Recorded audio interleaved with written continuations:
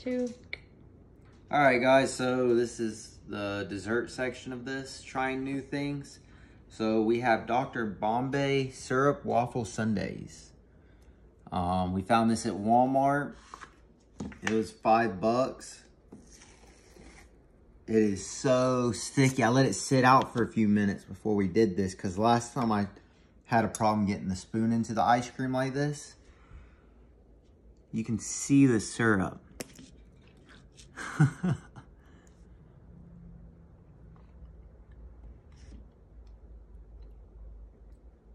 So the ice cream's really creamy, but the syrup, it really does taste like waffles.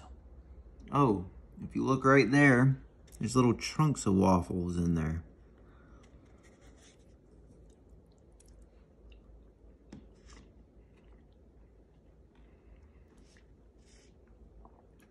It's no Ben & Jerry's, but it's definitely good.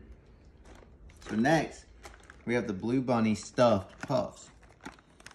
If y'all notice, we always buy marshmallows, and when we saw this, we had to jump on these.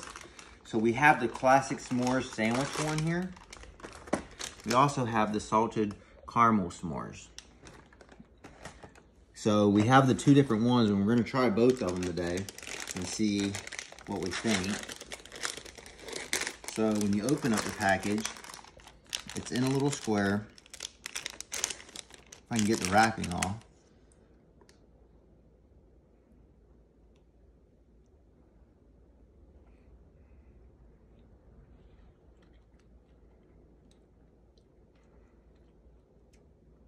You can taste the vanilla and a hint of s'mores.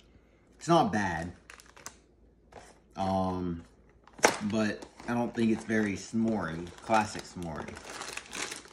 So this is the salted caramel s'mores one. Same thing, same packaging. The ice cream looks a little bit darker for the caramel on these.